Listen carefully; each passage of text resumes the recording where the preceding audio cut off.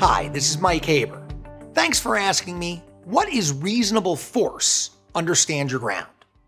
The question isn't really what is reasonable force.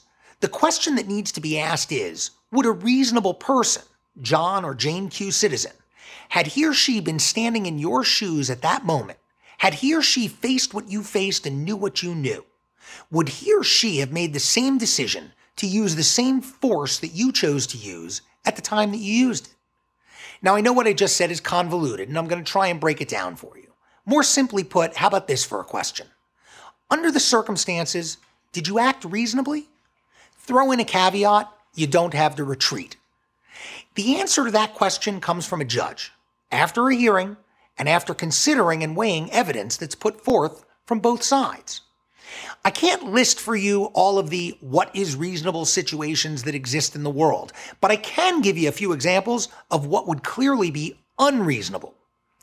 You would not be allowed to use a weapon against somebody who merely insulted you or your mother or your girlfriend or your sister or your cousin. You can't shoot someone because their dog takes a crap on your lawn. You can't take a baseball bat to somebody because they happen to be sitting on the hood of your car.